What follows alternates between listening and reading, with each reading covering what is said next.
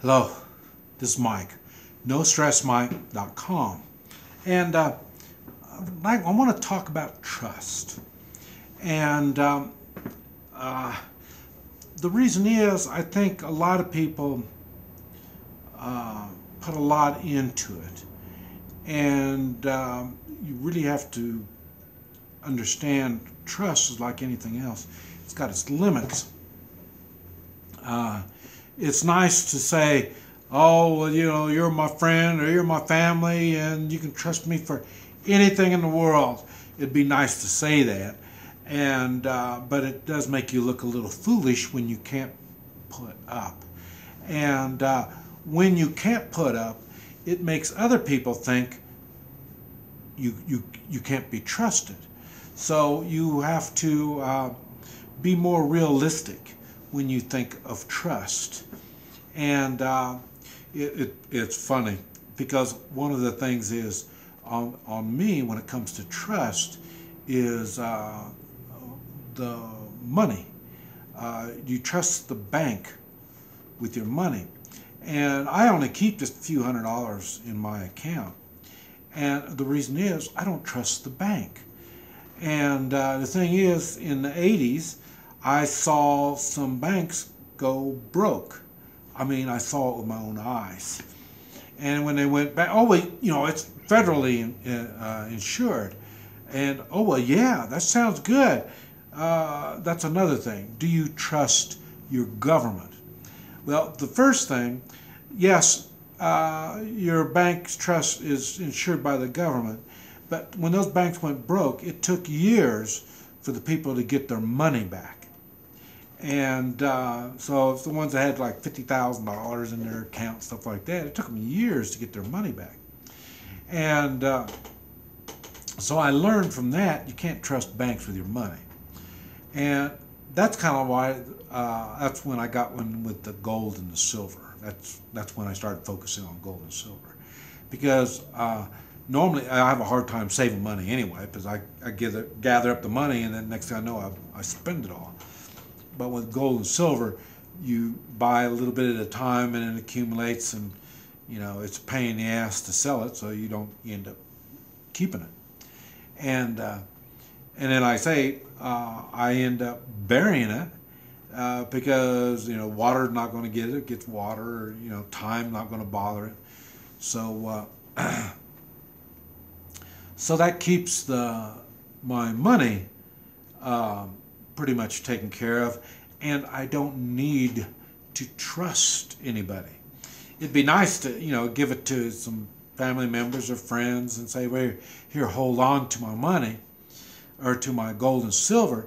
But the thing is, a tornado can hit the place, they could be robbed, there's a lot of things that could happen. So, and it's not their fault.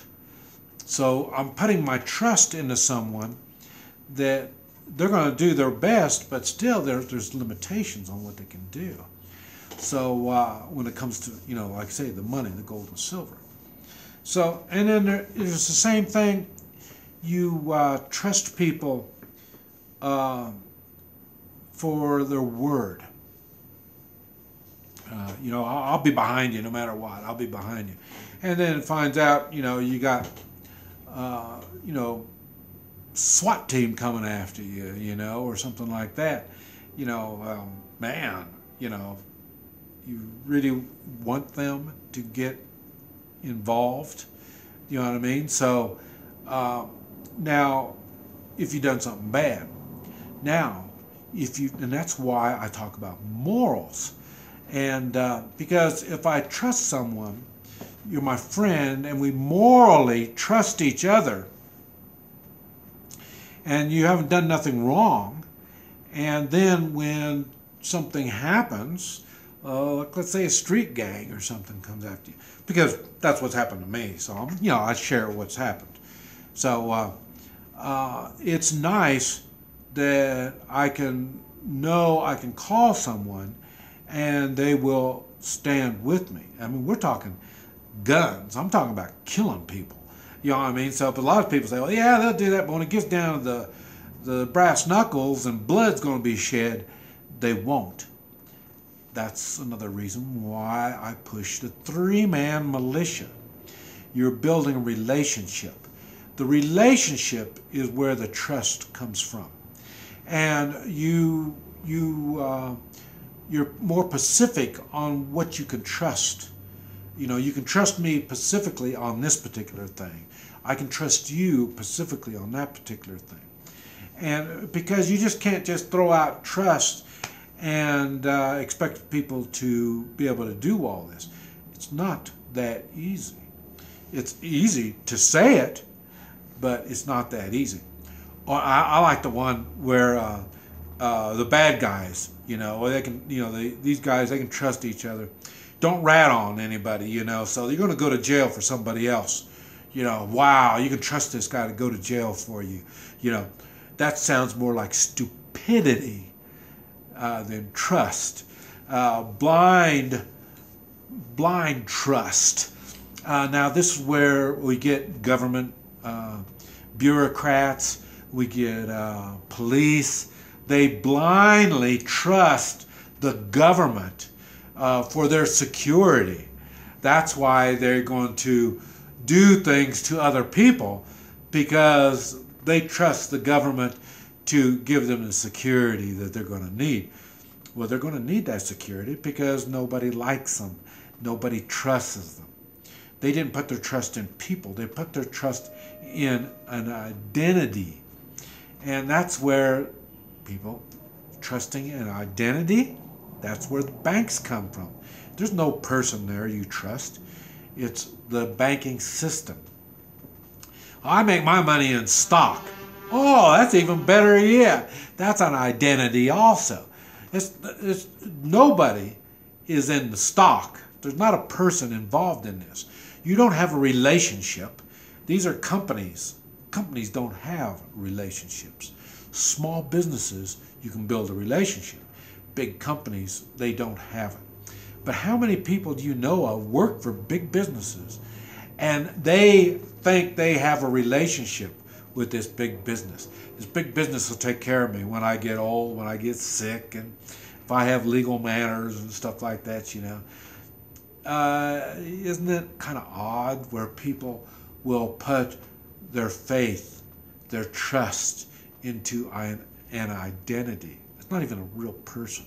Nobody, I mean, this identity can shit on you, and you can't even look at him and say, man, you know, you don't have any balls, you don't even have any character, you don't have none of that. No shit, they don't. They're an identity. They don't have nothing. And what you do is you've got your faith on greed. And what's greed? Same thing. It's an identity. It's nothing. There's nothing there. People get misguided with their trust all the time.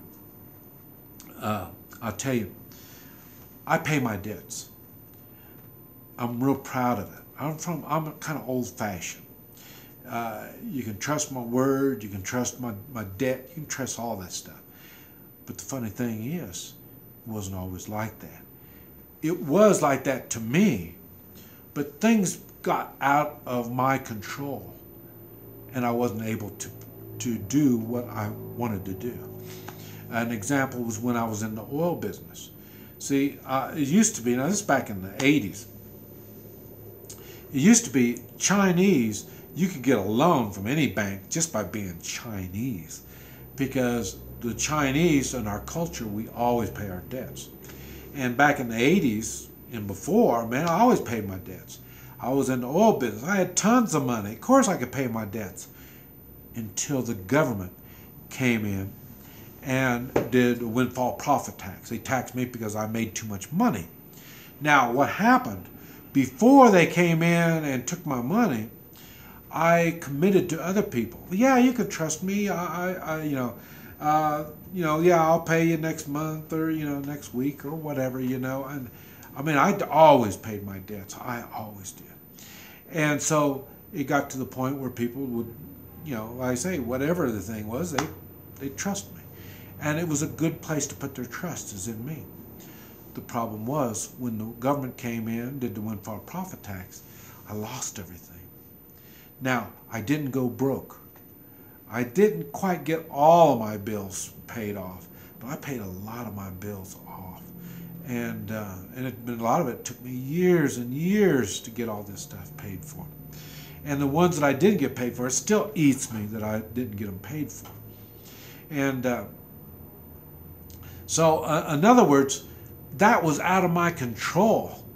I mean, I had tons of money, and the next thing I know, I didn't have any money. It was something. So, and that's what happens to people. They will commit to things, and sometimes there's things out of their control, and they can't follow through with their trust. You know, and that's why you don't want to get people to you don't want to put all your trust in somebody, because there's going to be things that could happen beyond their control, and they won't be able to produce.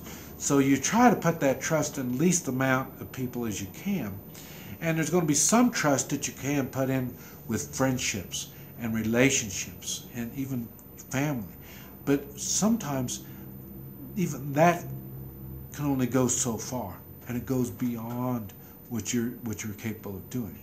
I know that's been one of the hard things for me, is once you trust your family, but as the family grows in age and they get married and they do their things, you can only trust them so much, in which when they were younger, you were able to trust them more. And and you just have to face the realities is you just can't get that trust like we think we have. Remember, that's not always possible. But just something to think on. This is Mike, NoStressMike.com.